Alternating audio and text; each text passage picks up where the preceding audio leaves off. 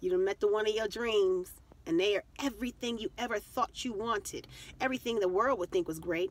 They are doing well. They have a great profession. They may even own their own business. They may have money coming out their ears. They might have properties and investments, and they have a good mind on their head. They might even have the purposes and same goals that you had. They might be an activist. They may be a lawyer. They might be a doctor. They may want to work in the ministry, anything that would meet the need of what you're doing, and you think that that's the one for you.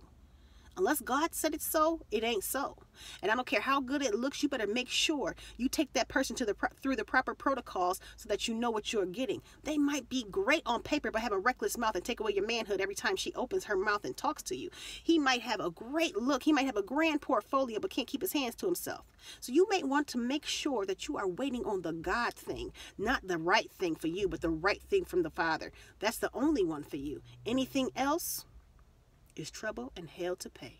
So you be careful and you be cautious. Just because it looks good on paper, baby, it's got to look good for a lifetime. Live covered.